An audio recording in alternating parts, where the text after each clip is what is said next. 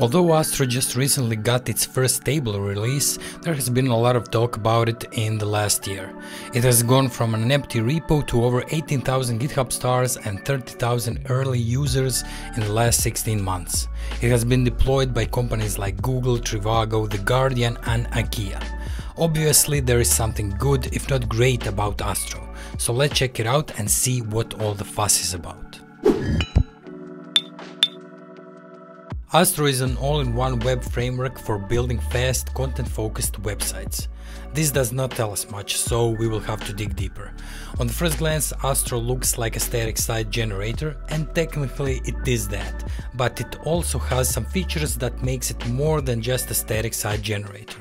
So let's talk a little bit about Astro's key features to get a better understanding of what Astro does that's gotten it so much attention in the last few months.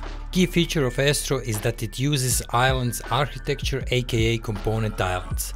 Astro ships with zero JavaScript by default, making sites created in Astro super fast because it means that it serves only static pages to the user without any JS, which is, well, the fastest way possible to serve a web page.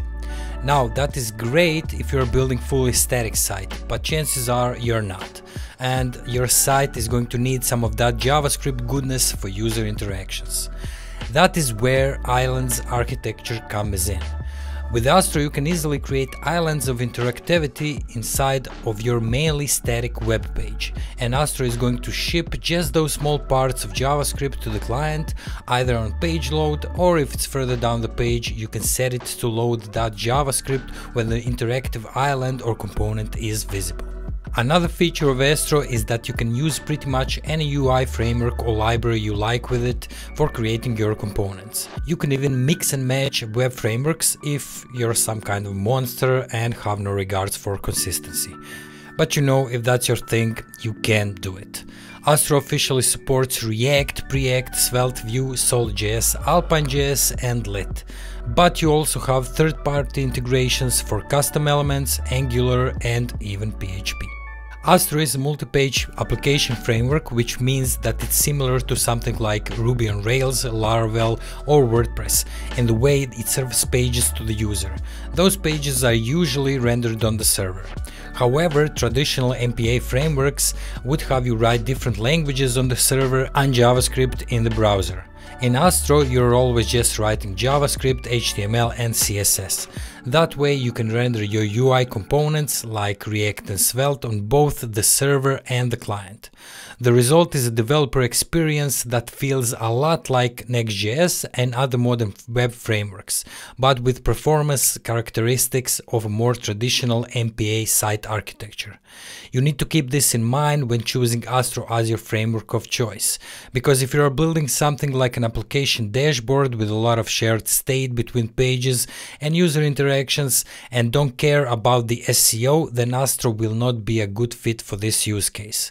But it's a great solution for traditional websites that are content focused and depend on speed and great SEO, with some user interactions sprinkled in. Since Astro can communicate with the server, that means that you don't have to just deploy static sites, but you can use Astro as a server-side rendering framework. You can do this using adapters. Astro supports Cloudflare, Dino, Netlify, Node.js and Vercel at the time of making this video, with more adapters to come later. And let's not forget that even though Astro is a relatively new project, it already has a great community with over 5,000 developers and over 100 integrations. Okay, so now that we have a general idea of what Astro is, let's install it and try to build something with it. The easiest way to install Astro is to do it through Setup Wizard by just running yarn create astro. The only prerequisite is to have Node 14.18 and up or 16.12 and up installed on your machine. Astro will ask you for the folder where you want to install your app. I will call mine Astro Movies. Then you are able to choose a template. I will go with basics and recommended one.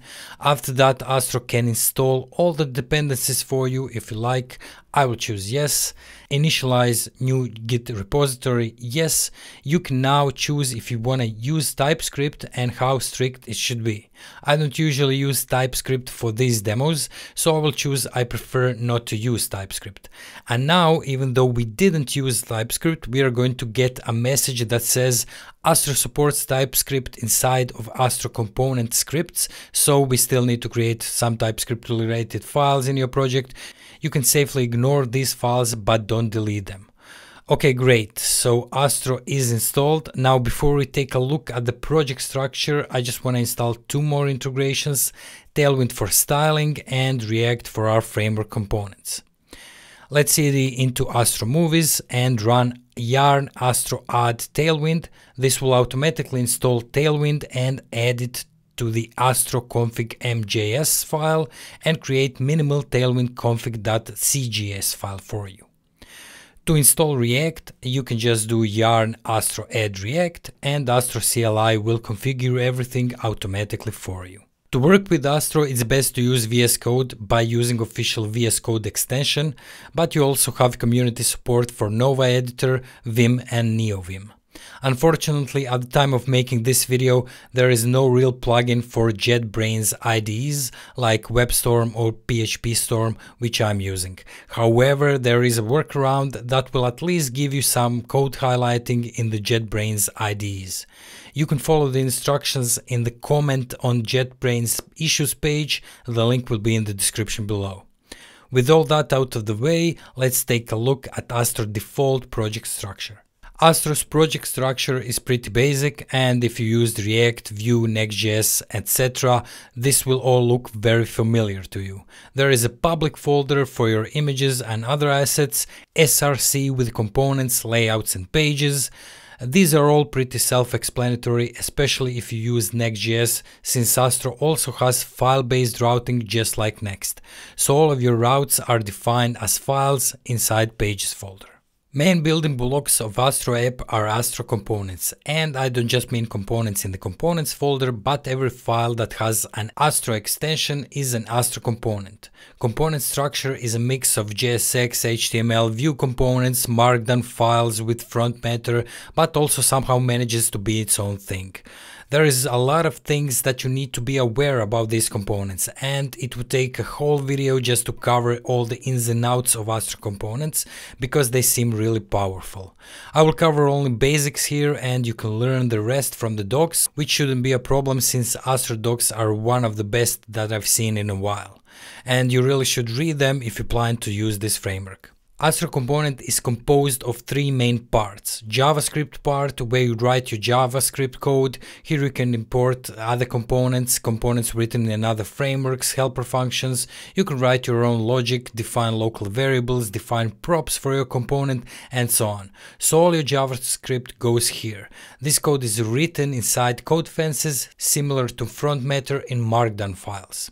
You need to keep in mind that Astro components render to HTML during build. Even if you run JavaScript code inside of your components, it will all run ahead of time, stripped from the final page that you send to your users.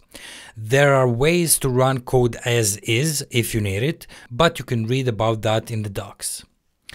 Component template comes below the script part of the component. You can write plain old HTML here. However, Astro's component template syntax also supports JavaScript expressions, imported components, and special Astro directives. You can use JSX-like expressions here, like mapping over an array and displaying its values just like in React, but you need to keep in mind that although you can include dynamic values that are calculated in the script block, once included, these values are not reactive and are not going to change. And finally, you have style block, in which you can write your styles. These styles are scoped to the component by default. However, keep in mind that the styles are going to apply only to the content of the component's template. Children and any imported components will not be styled by default.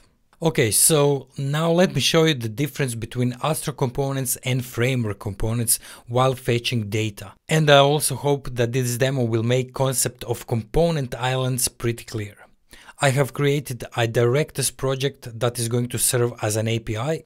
It only has a few movie items that we are going to display using Astro. Movie consists of title, year, director and poster for the movie, and that's it. Now in Astro Movies, run yarn dev to start the development server. Open index.astro file inside pages directory. This is our home page. I will remove everything from this file except for layout component and main tag. I will add some Tailwind classes to the main so that our site looks a bit nicer. Okay, so now we've cleaned up our home page. There is nothing to see in the browser since we are not displaying anything, just an empty page. Let's change that. Create moviecard.astro inside component folder.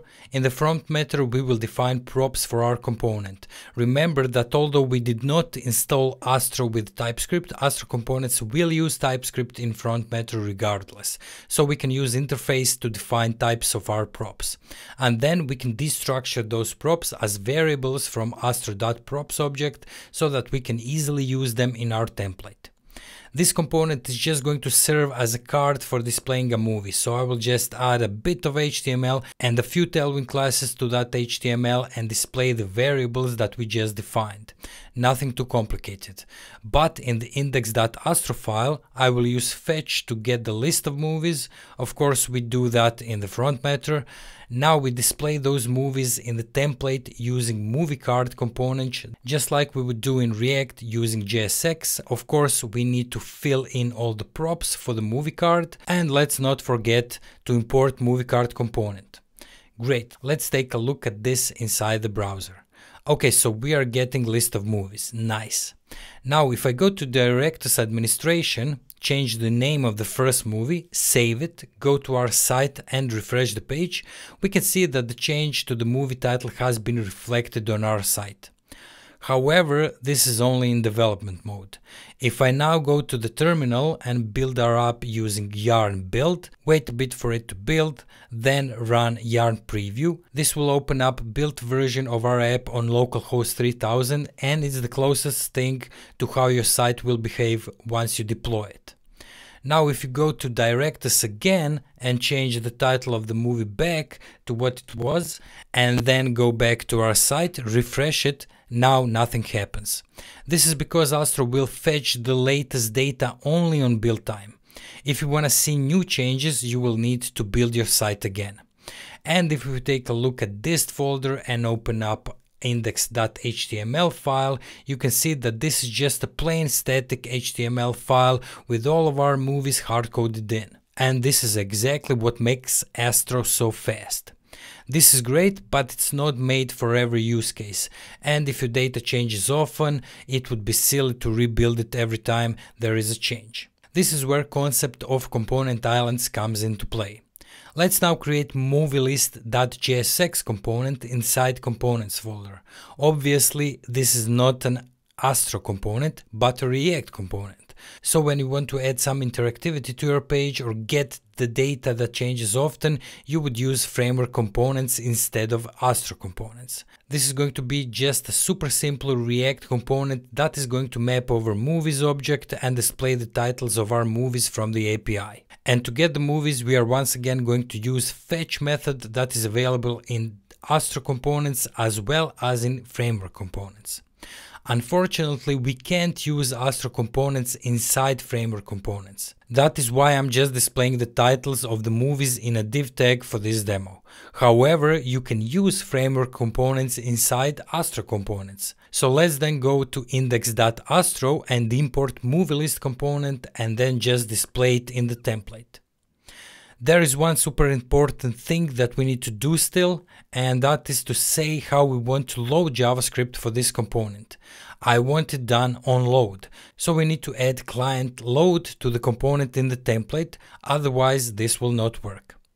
Check it out in the browser and sure enough we get our list of movies. Great, let's build our site again with yarn build, run yarn preview, open it in the browser. Now, if I change title of the movie in my director's administration, those changes will be visible for our movie list component since this component is dynamic, but title change will still not be visible for our Astro component. This means that movie list is dynamic island in the sea of static, to put it somewhat poetically. Hopefully this demo shed light on the difference between Astro components, framework component and concept of island architecture. Astro seems very interesting, but at least for now I would just use it for mostly static sites that need some interactivity. I would need to try server-side rendering and see how that works in Astro to make my final conclusion. I also know that some people think that it's problematic that Astro will fully load new pages when the links are clicked, like a traditional website, and it's hard to share state between those full reloads. To me this is not a problem because Astro is a content-focused framework and it's not intended to be used like a single-page application. There are other tools for that if you need that sort of functionality, although I'm sure that somebody will try to quote-unquote fix that problem sooner or later. Of course, there are many more Astro concepts that I could cover. If you are interested in that, let me know down in the comments. So this has been it for this video. Thank you guys for watching and I will see you in the next one.